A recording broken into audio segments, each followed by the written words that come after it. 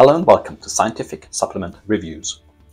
About 10 to 15 years ago, NAD supplements exploded into the public conscience on the back of some very impressive mouse studies that showed that adding NAD to a mouse's diet had a number of impressive health benefits, including a slowing down of the aging process. As I pointed out in my scientific supplement review video of NAD last year, these exciting results from test animals have not yet translated into humans.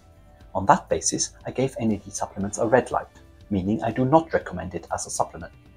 Now, just last week, a high-profile scientific publication adds further weight to the idea that NAD may not be the holy grail of longevity after all. What these scientists did was that they genetically deleted the gene that produces NAD in the muscle of mice, and this resulted in an 85% reduction in muscular NAD levels. They find that doing so had no adverse effects on muscle function and did not lead to accelerated aging.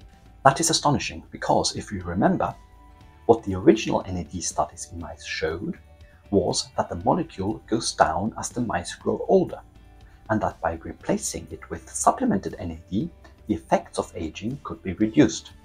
So, if naturally dropping NAD levels are a driver of aging, then what you would have expected to see when you artificially reduce NAD levels in the mouse, as they did in this recent paper, you would expect to see a significantly expedited aging process in these mice. But the authors of this study see no such effect.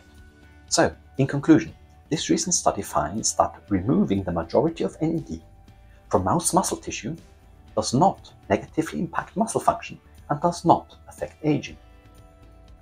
This finding adds to my cautious approach towards NAD supplementation, and at this point I would still not recommend this supplement as worthwhile. Thank you for watching.